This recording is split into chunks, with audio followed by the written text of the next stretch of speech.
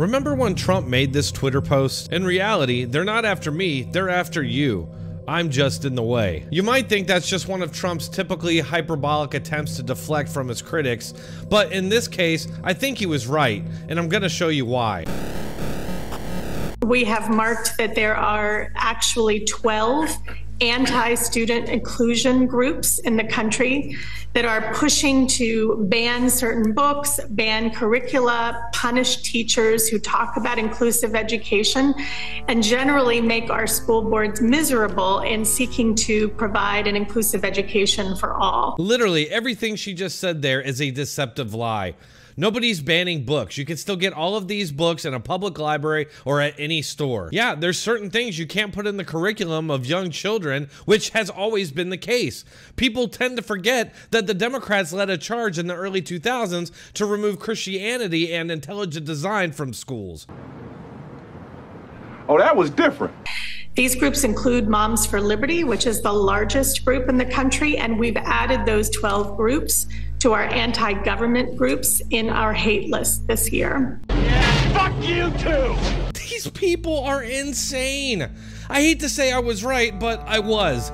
They are literally trying to criminalize their political opposition. According to the SPLC, which is itself a pretty far-left organization that once incited an actual terrorist attack on a pro-life group called the Family Research Center by labeling them a hate group. If you are a concerned parent at school board meetings or oppose the woke agenda at all, you're now a far-right hate group. They think that they should control what your child learns and have deemed it inclusive, despite the fact so many parents feel exactly the opposite and don't think these school boards should be pushing their own personal ideological beliefs. But this is about to get even nuttier when MSNBC brings on a former assistant director of the FBI to claim that everyday local people who oppose their agenda can now be considered terrorists. Because the overall takeaway is that hate is becoming more entrenched. They have gone local. Hate has gone local, and the more local it goes, the more mainstream it becomes. It's part of the so-called culture war that they want us to believe is happening,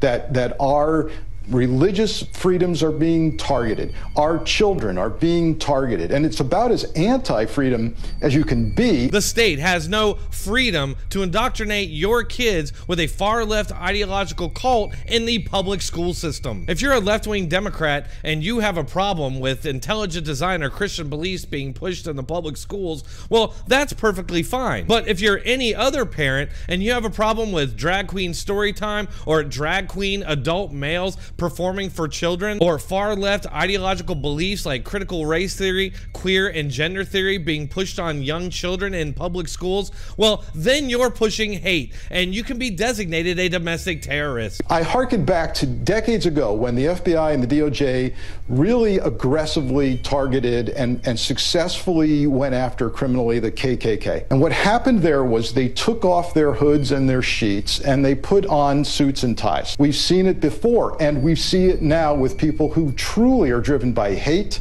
and deception, running for school board and elective office, and that's where the problem is. Unfreaking believable. This sort of rhetoric from a dead-eyed former FBI director should frighten you, because the ultimate purpose is pretty obvious.